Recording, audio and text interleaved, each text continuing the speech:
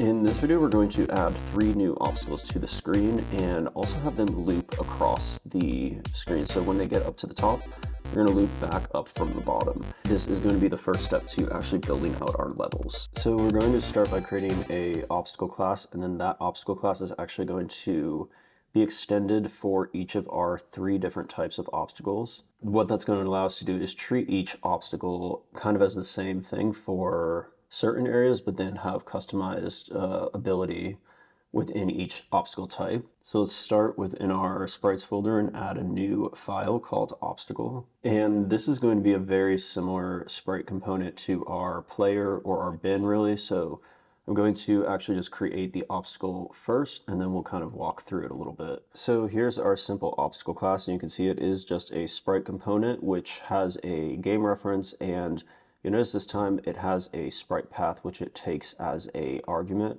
So this is going to allow us to create multiple different obstacles with different sprite paths, although the other parameters are going to be the same. And notice this time we're using a circle hitbox instead of the rectangular one, but ultimately it's the same thing. And one thing to note is we did add an obstacle size here, which is just a 216 size in our constants there.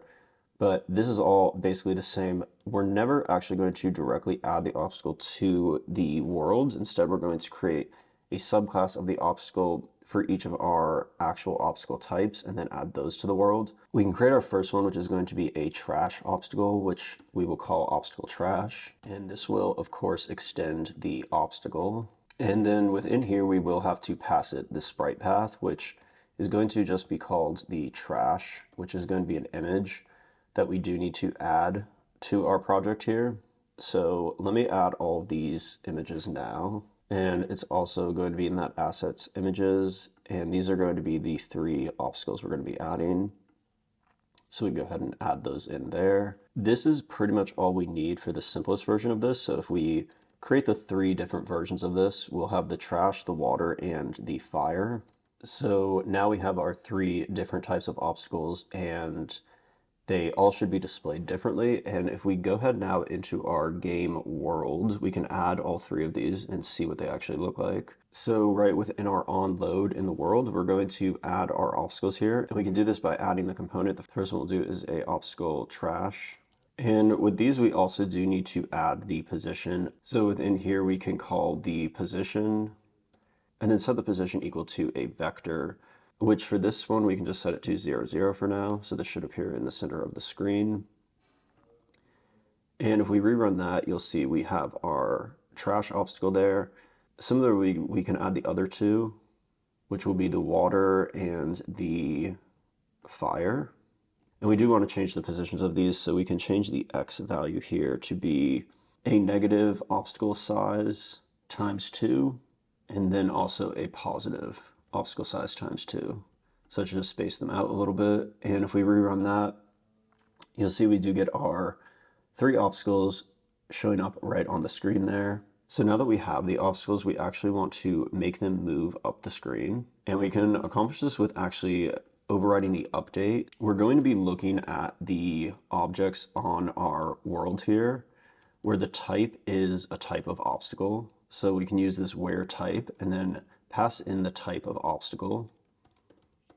And since all of these are extending the obstacle class, they are all obstacle types. So this right here is only going to affect the obstacles. It's not going to affect the other components, which would be our bin and our player in this case.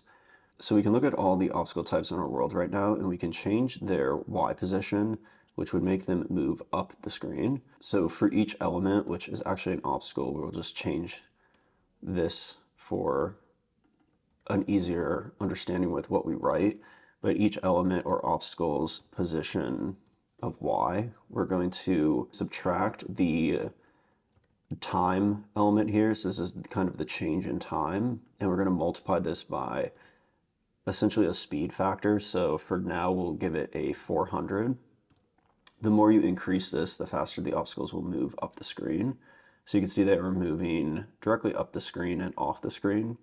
And if we want them to kind of loop back around, we can actually also do that with checking if they are popping off the screen at the top, which would be that the obstacle's Y position is less than our negative game ref size of our Y, and we do need to divide this by 2. So basically, if it is more negative than our top of our game, then what we want to do here is actually change the obstacle's Y position again, but we're going to set this equal to essentially what would be down below our game. So we could basically just give it the extended height divided by 2 again, and that will kind of bring it directly back down here. And you can see those obstacles are there, and as soon as they pop off the screen, they pop back on from underneath. Now this is good, but what we are going to do is extend this screen height. What we can do in our constants is create another variable here, which will be our extended height. And we're going to change this extended height to be our game height times 4. And this will mean we can have 4 full screens of obstacles and then kind of loop it after that 4th one. You can play around with this, and if you don't want to loop the obstacles, then it doesn't really matter. You can kind of just have them be removed off the screen completely, but if you do want to loop them, it's nice to have at least more than one loop, so you can have 4 versions of obstacles before you loop it. But since we have this extended height now, what we can do is just change this to be the extended height. And now if you save this, it's going to loop, but then it'll appear like nothing is happening because we're getting kind of those 3 versions of the screen that have no obstacles on them, and then eventually we're going to get that obstacle that comes back up. This is good for now. In the next video, we're going to actually build out levels with these obstacles.